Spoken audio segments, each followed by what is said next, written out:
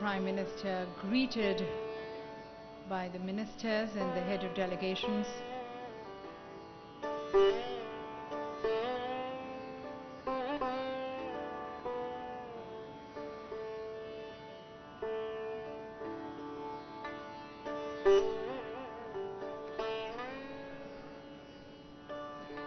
He's been individually greeted and welcomed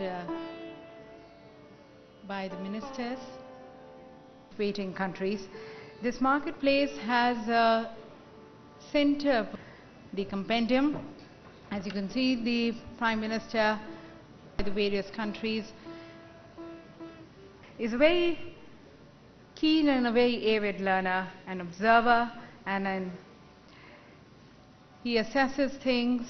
This is a landmark occasion, as for the first time, the Global Call to Action Summit is being held outside USA. I firmly believe that this summit will provide a highly effective platform to address common challenges that will help us achieve the desired goals. In India, with the birth cohort of 26 million, the challenges are formidable, but the commitment to succeed is also as strong.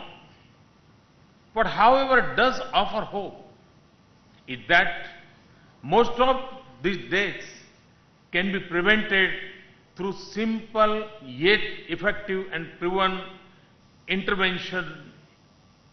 This forms the key fact for this summit. India has achieved under 5 mortality rate decline at an accelerated pace compared to global rate of decline. India was declared as polio free on 27th March 2014.